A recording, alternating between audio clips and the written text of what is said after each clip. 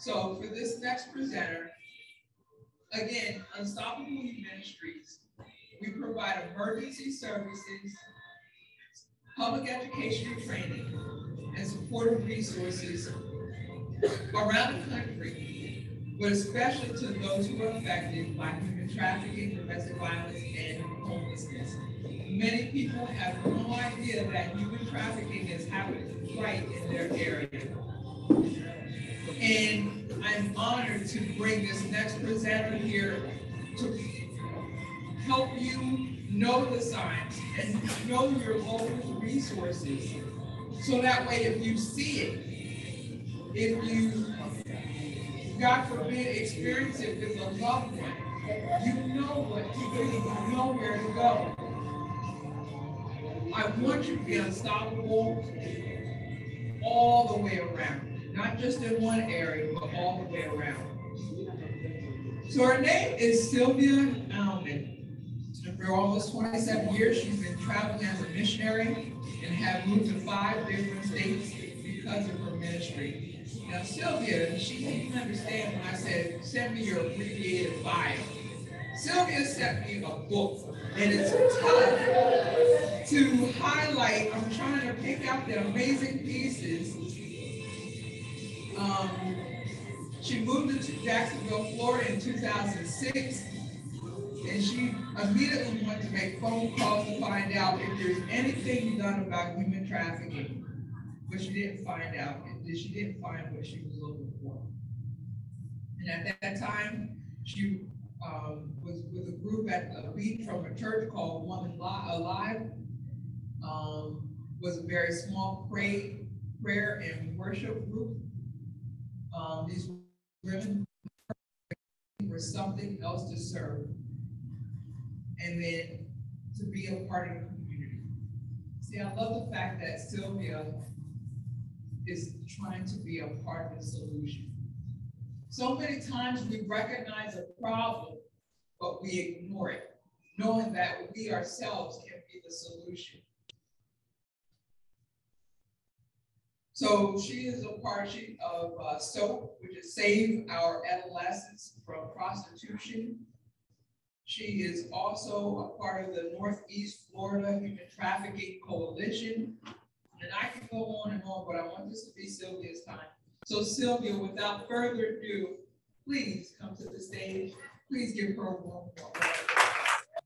Well, thank you so much, Jennifer. Thank you for what an amazing ministry you have it. And Stockholm, it resonates so much in my soul for everything, because we are the Stockholm. Like you said, we want to be the answer to it, the solution to it, but we can't let people stop us.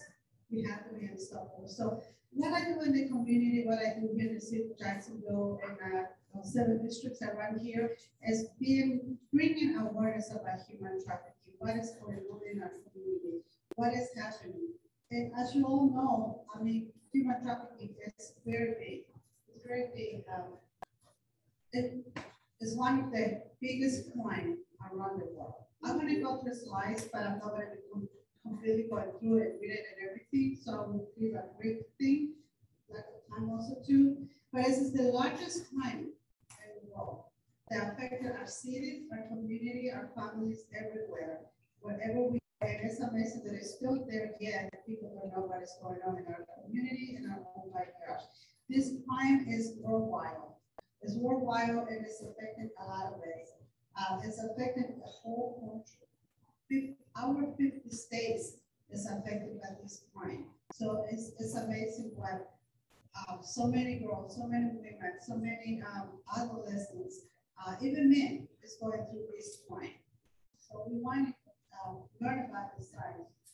It's over 32,000 women and men and children trapped in this world. You know, they come in and out of our own backyards, cities, city limits, countries, all over the world. So we wanted the places that we continually to be identified. In the past, everybody was used to the word prostitutes, the streets, but escorting girls. But now more and more, the girls are being put in many places that you don't even think about it. Where we do our nails. You know, it's not just the strip clubs, it's not just the clubs, it's not just the places, but it's in but it's in front of us, but we just don't see it. We just don't see it for what it is right there. We go to our nails, we go to a massage, we go to the doctor, we go to the hospital, we're in the mall, we're in the park, we're in the school with our children. So those are the elements that matter in this level because it's right there in the same places that we all live. Our friends, our families, and everything. So it happens anywhere. A lot of the statistics, you can always check on it with the RISE project. We work together with law enforcement. We work together with ICE, Homeland Security, we cross borders to be able to get all these numbers, all these statistics, all these updates to bring it to you. There's one time that actually also cross borders for us to be able to work together, to be able to give the opportunity to rescue girls, to restore their lives, and to see them also to go to live normal lives also too. Human trafficking is the biggest business in the world, and it's based on money. How much a girl can be sold, how much a girl costs for performance sex, how much a man is willing to pay for a girl choose to have hiding in the community to have sex. It's something that is not completely open when they're soliciting a girl, when they're soliciting a woman, when they're soliciting a man. It's hiding also to how men, and because of the demand, also to how big it is. It's so big. A lot of the women, they don't even know they're going to become a victim. 99% of the women, they don't know you're going to become a victim. You don't know that this is going to happen to you. You may fall, as we call to the pins, this is the wrong male. You may fall over, and eventually you will be adding things to it, to the love. The love that was asking something for that kind of love to be given to you. What is the phases of human trafficking? Phase trafficking is not just sex trafficking.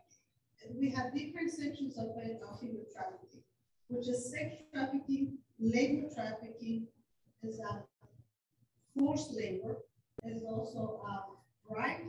Pride is also one of the biggest that is growing, especially here in our city of Jacksonville, in the schools. We have already so many cases that older men who would like to marry young girls, and they will be paid on it, and the girls will be coming out of schools, in our local school, right here in Jacksonville, in Clay County, different areas. Up to Daytona, we have many cases of it in the schools and what is going on. And because we know that girl maybe have a couple of issues, we know, maybe she's a runaway, we don't miss her in school. But we don't know what really is going on with it. So that's a part of the thing. Labor trafficking is that you will be solicited to work, maybe in a house, but you will not be paid. And you will never have a day off or things like that. We also have the forced labor, child labor. You would think that it's only of another country, but it's right here. A lot of the kids that they've been selling door to door, the magazines or other products on it, and then when you ask them, where's it goes when you run with it? What are you doing it here? They say, oh, he's down there on the wall. They're picking me up right here in the corner. That's labor trafficking for a child. That is child trafficking. Because they are not being paid by selling door by door magazines, door by door cookies, door by door different things. We have an encounter all the time. I work down there on 50s, and there's a couple hotels down there. All the time we see children come to our store and say, hey, can you buy us cookies? Can you buy these? We ask, where's the guy? Oh, the hotel, they come and pick it up. So we know already we can report it, we can do something, we know the questions we ask of the children. But it's from everywhere. The bride, as I said, bride force, it used to be just in other countries, but it's growing here in our country. So please pay attention to how it's happening. Kids disappearing in the schools, and we just miss them. We just say there's nothing wrong for a child coming back to school. Even sometimes teachers, they overload with children, and they don't. There's not too many follow-up with children when they go back to school. So we're missing a lot of children. We're missing a lot of children in our community. I'm all for recruitment. That used to be all the time just for global countries, and they would be soliciting children to be soldiers. But no, it's happening right here. That is solicited to be part of the gang members, solicited to be part of certain groups in the schools. We all have to fit in the box. We all have to be part of something. We all wanted somebody to love us. We all want somebody to be my friend. So the wisdom listening with David, knowing, like I said, the 7 minutes was happening around the you don't know, again and again, I would say, you're going to be okay. Because it's solicited with words, it's soliciting you with things that you wanted, things that you like it, and where it is it's easy to get you into the market. So they're solicited. And we have a lot of young programs here in our city, in our schools. There are different colors, different brands, different things of gangs, and it is solicited in the schools specifically for children. So we have to watch that also too. And then we have the domestic services, people who work at homes, people who work, doing cleaning. Or the majority of these elements happen with a lot of people with money, people who work internationally, come back here and bring a maid or things like that, and they have mates. It happen a lot of it in the military. It happen a lot of it around that. We have cases that cross over countries to go picking up girls, rescue girls, because they also be taken wherever they go. Sometimes in the diplomats, people in the government, we have a lot of heads in the government and they travel, they go to other countries, they come back from the mates, and there's a big problem that we have. Those girls or those men, they are traveling. They're not being paid. Sometimes the men of the house will also break them, abuse them, and all that stuff. So we have to pay attention on that. We have to ask questions, say, who should go? They can't go out, but when they go out, they always fear. They're always scared. They don't talk to you. They don't make that comfortable. Something like that. What happened in human trafficking in Jacksonville, Florida? Florida, we are the 3rd largest state in the whole state of the whole country. Unfortunately, I've been doing this for 50 years. We have not changed this. Sadly, these statistics. But what we have changed and what we have accomplished is that we are able to bring more awareness. We are able to bring more educational. We are able to have more houses, more providers, more awareness with law enforcement. We are able to put borders on it as we rescue and work with different cases. Because of the area of Florida, how it is located in our country, everything is by water. Everything is along I-95, I-75, I-10. So the main roads are the big carriers of the girls. They have to move around it. So we are the 3rd, in Jacksonville, we are the 3rd largest city on This is how it's our country. This is how our country looks like at a human trafficking. This is how our city looks like here. If you look at it, we can't even find Jacksonville. This is what happens.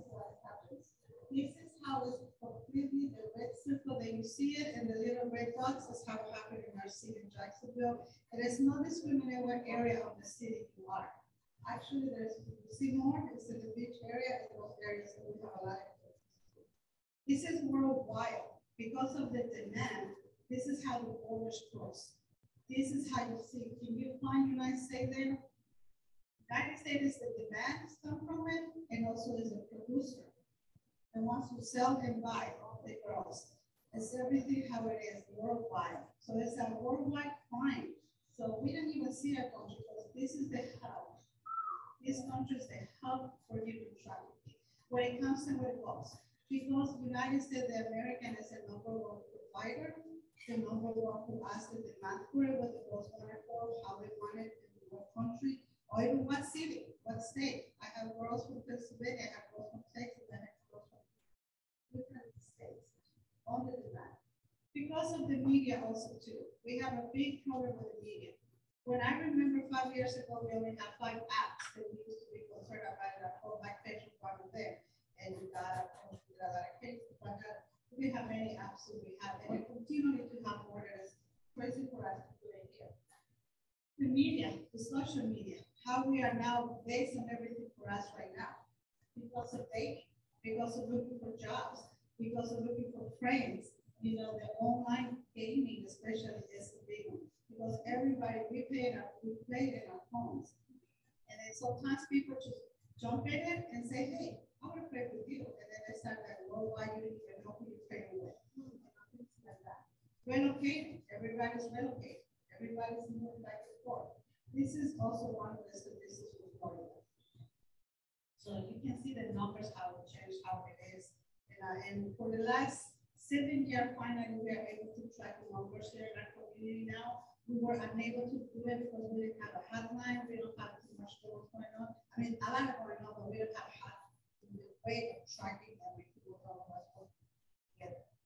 So this is the some of the quick facts, where they are, what is going on. You know, there are how many of the numbers? The numbers continue to grow. The numbers continue to grow. You guys for human trafficking. It's not going down.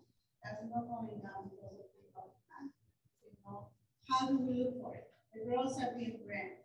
The girls, the guys, and everything. Places they don't even know what they put in.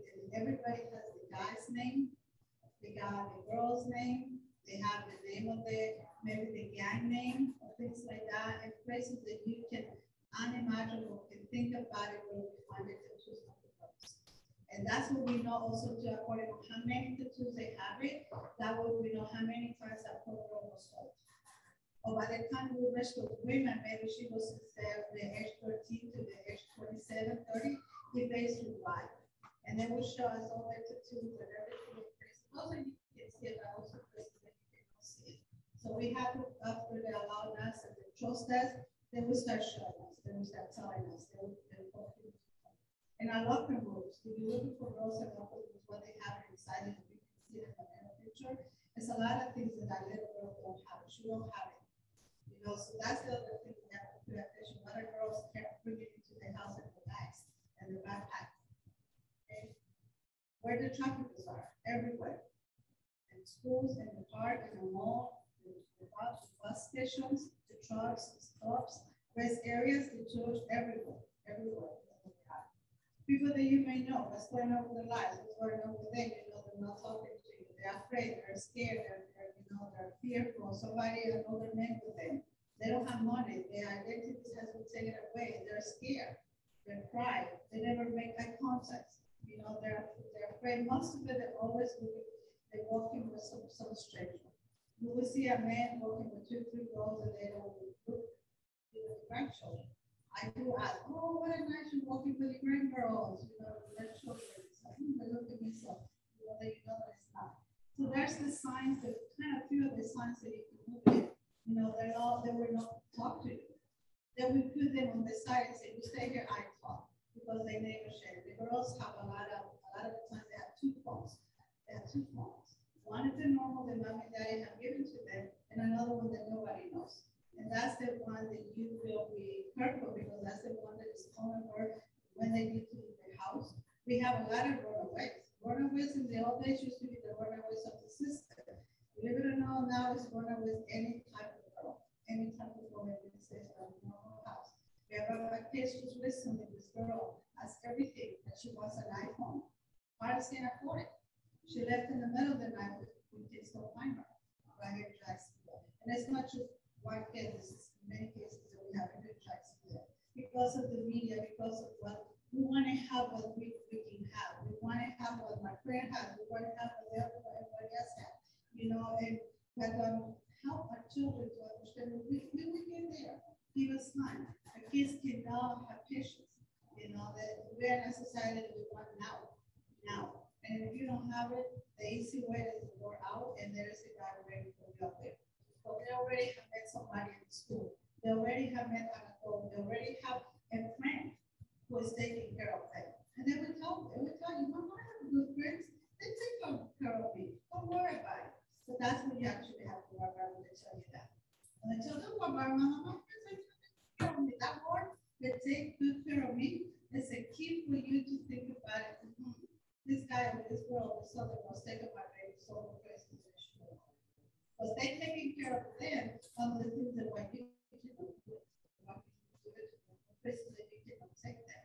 So that's a key word. You have to listen to each other. Listen to the woman. Oh man, this guy is taking me to places there. I never been there. I love it. Pay attention. That's little by little. So that you don't know you're going to be taking you where you want to go.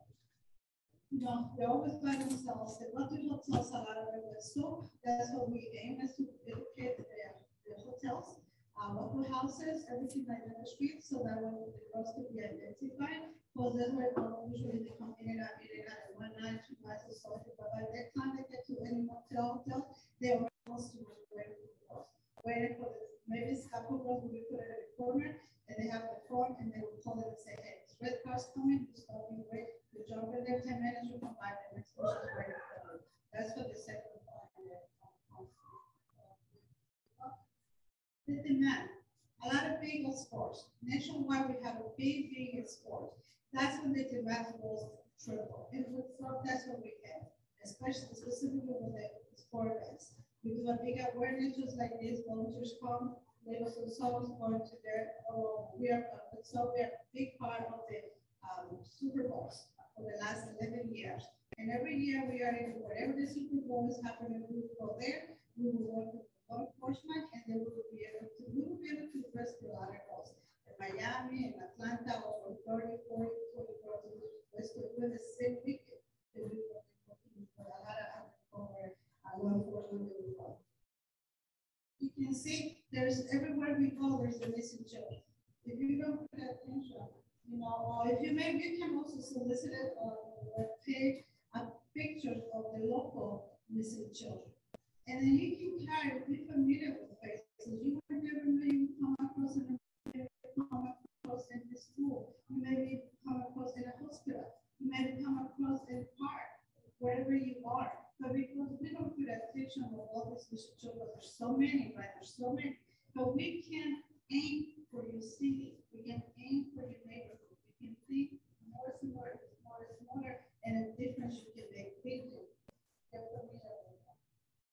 This a lot of myths that we have of how human trafficking, how prostitution is, what a strip club it is. There's such a mess between all of these elements that at the end of the day, it's one big thing anyway. All of us are in the trajectory of their life, either living in the streets, the street clothes, or anything of prostitution, they have been victims of human trafficking. Listen to the stories, hundreds of girls that I've worked with, and listen to the stories. Listen what happened today, step by step, from the moment they started this journey, the roller coaster life, that it happened when it ended, whether being on their own or being with somebody or being trafficking, is the same element. They were trafficking. They were victims of home, actually, sexually abuse, domestic violence. Even not just the girls out of the way, but everybody, all of the girls that we work with. How can you do? What can you do? Educate yourself. Find what is in your community. Find what you can do. Maybe if you can invest something, but learn about it, educate, and talk to your friends. Hey, do you know anything about human trafficking? Do you know this happening in your city? Just by asking that question, you will understand that a lot of people still don't know. A lot of people continue to think that it's happening in other countries. So educate yourself is the biggest thing. Learning what is in the community. And my favorite part there, I have a form that I put together with the main organizations that we're working together. We have 21 or 22 organizations right now, but we have at least 12 that we are non-profits that we're working with the girls every day. We're working with them, we talk to them, we have homes, we have programs and all like that you can volunteer, that you can mentor, you can do something for them. So educate yourself, learn what is in your community, learn what is going on. You can call.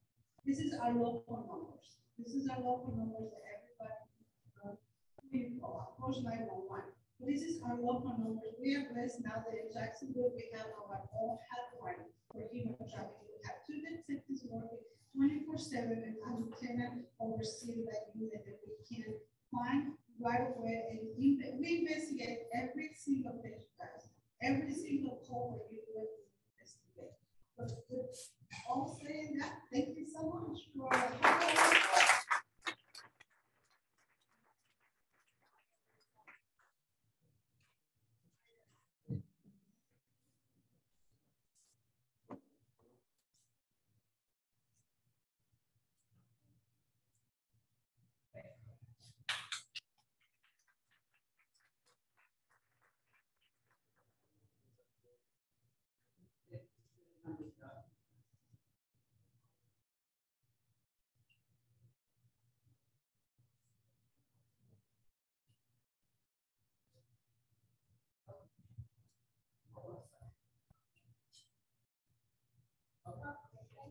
Thank you so much, Sylvia. Please give her another round of applause.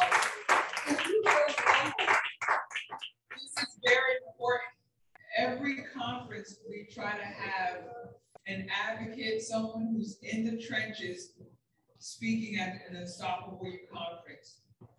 I can't tell you of how many friends, people I know, where they find out that their loved one is being trafficked. These are people I know. And so when you go to Walmart or the post office, if you see these pictures, what makes it harder for the law enforcement is that the traffickers exploit the mask mandates. So you see the full face at Walmart or what Silvia showed. But can you imagine when your face is covered, they can't whisper, I need help. That nonverbal communication, facial expression is taken away.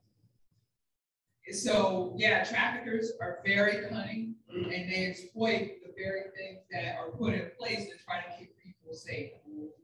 Human trafficking intersects with the pornography industry because many times those individuals, people are thinking, well, I'm not hurting anybody, I'm just behind a screen and I'm watching this pornography.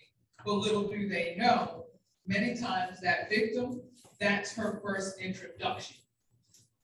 So that demand for pornography is fostering the demand and supply for pornography and that human trafficking victim. Human trafficking intersects the abortion industry because that's a permanent way to get rid of the evidence. And then when we talk about substance abuse, many times the traffickers are using opiates or substances to keep control of that victim. So again, we need to be aware, educate ourselves, spread this information. Regardless if somebody you know should have been here or whatever, you now have the information. Knowledge is power. God says, my people perish for a lack of knowledge. Don't let this be an opportunity where you just let it slip on by. Unstoppable Youth Ministries, we actually helped a victim.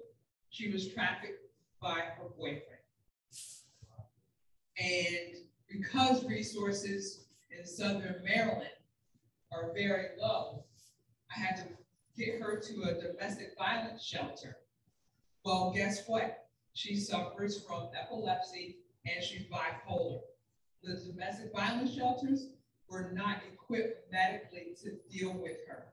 So after a few days, they told her she had to go elsewhere. And in Maryland, the counties, they're so territorial. In Prince George's, they want to take care of their people, so I can't cross. So what do you do if there's no shelter, there's no opportunity for safety in that area? So Unstoppable Youth Ministries, we are in the trenches, we are actually helping victims.